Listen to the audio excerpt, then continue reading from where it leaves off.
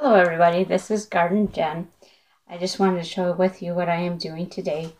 I am making my usual stir-fry kind of lunch. I'm actually going to be making veggie fajitas today.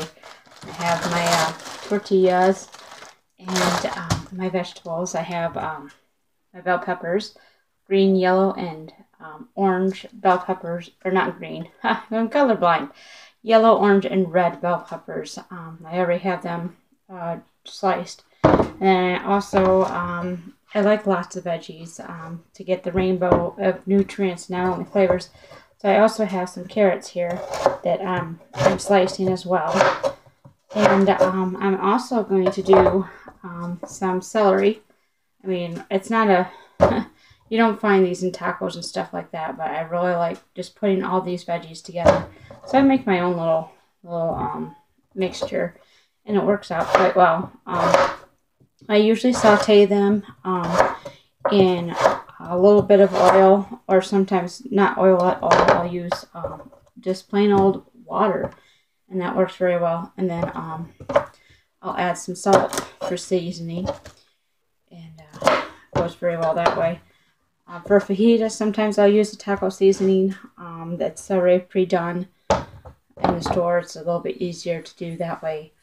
Otherwise, I just mixed in some salsa or something of that sort. So that's what I do there.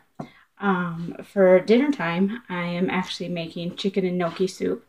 If you're familiar with Olive Garden, you're familiar with that soup. So I have some chicken. And I'm generally vegetarian, but once in a while I do eat some meat, eat chicken. So I have some chicken here that I'm actually putting in the oven now to bake.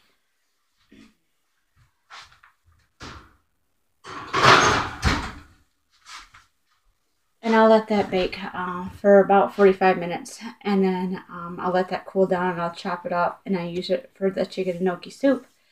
My son loves that stuff. So we're making that.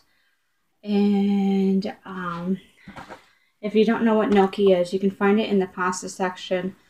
It's made out of potatoes. It's potato flour that they use to make it. Anyways, and it's next to the specialty pasta. You'll have to look for it. It's not just with the regular pasta, but next to specialty. So there's that. And also I want to show you that I made eggnog. So let me go grab that real quick.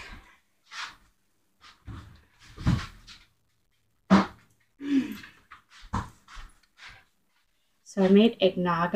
You might have seen that the other day. And it makes a little more than this jar here. It's a 1-quart jar. Nice and rich. Don't want to pour it out. But anyways, it's really good. Really fattening. So a little bit goes a long way in this. But this is actually for my husband. He loves eggnog. If I drink it, I actually have to thin it down with some milk because it's just too rich for me. Anyways, I made that. I try to make everything that I can from scratch here at home. That way I know what's in my food, and I can control the added ingredients, added calories, added whatever.